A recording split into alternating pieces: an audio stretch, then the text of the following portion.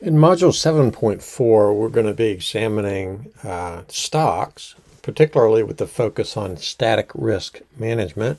Typically, when you think about stocks, you don't really think about duration and convexity and first derivatives and second derivatives, but we're going to explore some different possibilities in that direction. We'll also take a look at some basic statistics and a few other things. And so we're going to explore static risk measures as they apply to various stock valuation models. We're going to review some technical details on return calculations. It's surprising to me how often vendor data doesn't handle return calculations correctly.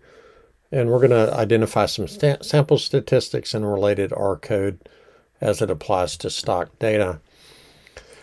The central finance concepts that we'll be exploring are the traditional dividend discount model and variations of it, some practical considerations for rates of return, again, some sample statistics, and applying static risk measures within the context of the LSC model as it applies to stocks.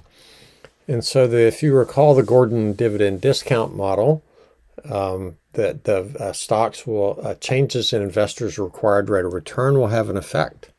We'll explore the first and second derivatives with respect to the assumed discount rate. We'll estimate modified stock duration, the Macaulay stock duration and standard stock convexity, and apply similar analysis with respect to the growth rate. And so with the end-stage dividend discount model, there's more variables that we can shock in this particular model. The generality of the end-stage dividend discount model affords the capacity to incorporate analysts' viewpoint within the static risk measures. And then we'll apply static risk measures to the present value of expected dividends function. With regard to rates of return, it's important that whatever periodicity of returns that you're using, that these returns are in fact correctly calculated. The Global Investment Presentation Standards mandates, this is an old quote that you can find in the text material, that the assumption basically is any cash flow provided by the investment, in this case a stock, for example, a cash dividend. What we have to assume is that cash dividend is reinvested in the particular individual stock. And we'll review some basic statistics and apply static risk measures in the LSC model to these. Within the quantitative finance material, there'll be static risk measures in the dividend discount model. We're going to actually apply the LSC model to the present value of dividends function, and we'll provide a technical review of rates of return. Holding period return stock statistics will be illustrated using rolling data.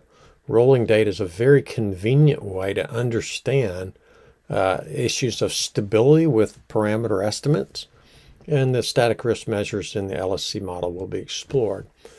So just by way of, if you recall the Gordon dividend discount model, we assume a constant growth rate of dividends. We assume a constant investors' required rate of return. So the value of some stock is equal to D0 times 1 plus G divided by K minus G. We can compute the modified duration as defined previously, and it's going to be simply 1 over K minus G. Macaulay's duration is just going to be modified duration times 1 plus K, and convexity is simply 2 divided by K minus G squared. And so these calculations are very straightforward. And there's a certain power once you understand that if I have a liability stream that's deeply affected by interest rates, it's important to know that there's a possibility to manage that rate risk or balance the rate risk of a stock portfolio with your present value of liabilities. And that's kind of the idea behind this line of thinking. We can also explore the influence of growth and calculate the modified duration of growth and Macaulay duration and convexity with similar straightforward calculations in this simple model. Exploring holding period returns and static risk measures. If you recall that the return on a stock discretely compounded is basically the value of the stock at the end of the period, adjusted for dividends and other cash flows, minus the stock at the beginning of the period. And so the numerator is the profit. The denominator is the stock at the beginning of the period.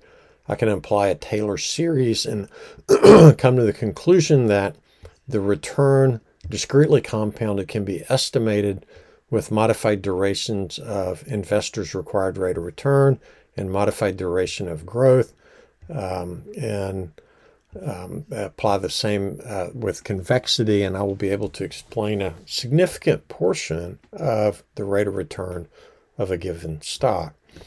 With the dividend discount model, if we assume that the cost of equity capital is based on capital asset pricing model, then we can redo the calculations. The valuation model adjusted for CAPM can be expressed in this way. And again, the derivatives, the calculations of modified duration and convexity are straightforward again, and we can explore this. And you can begin to ask questions about how sensitive is a particular stock to changes in the interest rate, changes in the beta, changes in the growth rate, and we can explore how to build portfolios with sensitivities that we prefer. With the end-stage dividend discount model, if you recall, there's multiple stages. Each stage has a particular discount rate as well as a particular growth rate. And if you recall, there was the value of the stock. There's a stub period. There's a set of series, finite series, and then there's a final infinite series. With that, we can compute numerical derivatives of the underlying parameters and do analysis in that fashion. We can apply the LSC model to application to forward rates as well as growth rates. And so if we assume the present value of dividends is a function of maturity time, we can estimate the LSC model applied to the present value of dividends and come up with some results and understand the different sensitivities that apply. Again, the GIPS standard, how do we actually calculate rates of return? One way to do it is you compute the interim rate of return. Anytime there's an event like a cash dividend, you compute an interim rate of return and build up the return calculations in that way.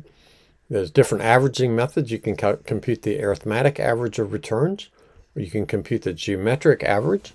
In this particular case, if we have a stock that starts at 100, goes to 200, and then goes back down to 100, it has a 100% return the first year, minus 50% the second year. Well, the arithmetic average says that I've earned 25% return. Well, that's clearly not right because I started out with 100 and ended with 100, and so the geometric average is 0. So as a general rule, geometric average is a much better approach if I'm trying to get an accurate estimate of investors' holding period returns. Time-weighted rate of return illustration. Again, if we have dividends, we have to assume that these dividends are reinvested in the existing stock. If there's a 2-for-1 stock split, this has an effect on the market price. I'm not going to take the time to go through the technical details, but there's a linking method where we could compute the all-in holding period return, which in this case would be 3.82%. There's an index method where basically you just assume that you buy additional shares when you get the dividend. You keep track of things like 2-for-1 splits. And again, when you calculate the rates of return, you get exactly the same result. There's a variety of different indexes that are used in the stock market. Some are price weighted, like the Dow Jones Industrial Average. Others are value weighted, like the S&P 500. Value weighted index doesn't require, if you're trying to track a value weighted index, it doesn't require frequent rebalancing, whereas a price weighted index, as prices move, things get out of balance. There's a variety of different equally weighted approaches, either arithmetic or geometric. And the index choice, generally equally weighted, makes sense when an account is small and you can basically buy any shares that you want. When the account is very large, then value weighted makes more sense, because for small cap stocks, you end up buying the whole company if you make an allocation there. And that's not really what you want to do. Holding period return stock statistics. There's 3 different ways to estimate these returns: discretely compounded, continuously compounded, or dollar profits.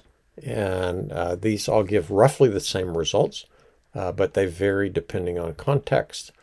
Zoo is a particularly good package in R to handle this, handle these calculations. There's a snippet of code here that's provided that gives you an idea how to calculate the continuously compounded returns, the discretely compounded returns, and the actual change in price.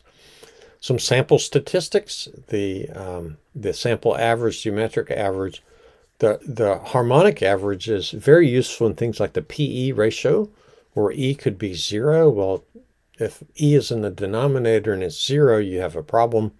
And so the harmonic average is a good way to deal with things like PE ratios. You can compute rolling statistics, which are provided in the R code, which is very useful in understanding that these many sample statistics, when they're reported in documents, they look like they're just anchored in stone and it's a correct estimate. But once you look at rolling statistics, you realize these things move around a lot. And so just by way of an example, this is the dividend adjusted stock price for Wendy's, the hamburger company, over a 4.5-year period. This is the onset of the pandemic. And so what we notice is the rolling mean just bounces around, but the continuously compounded mean, discretely compounded mean, and the dollar change. When the stock price is rising or moving a lot, we do get some differences with discrete and continuously compounded returns and dollar changes. But it's primarily a price effect. Standard deviation. This is probably the most important discriminating statistic that I have found when analyzing individual stocks or comparing different portfolios. The means tend to be very unstable. Higher order statistics tend to be very unstable, but the standard deviation, although it's unstable, it's not as unstable. So this is an example of the rolling standard deviations for returns and dollar changes. And again, it's fairly constant. With the onset of the pandemic, nobody could have predicted this huge spike in the standard deviations with the onset of the pandemic. And if you'll notice, the dollar change actually deviates significantly from continuously compounded and discrete compounded returns. And so the rolling standard deviation, although they track close together during periods of significant shock, we find that the differences are quite material. In the next part, we'll pick up here with examining other statistics.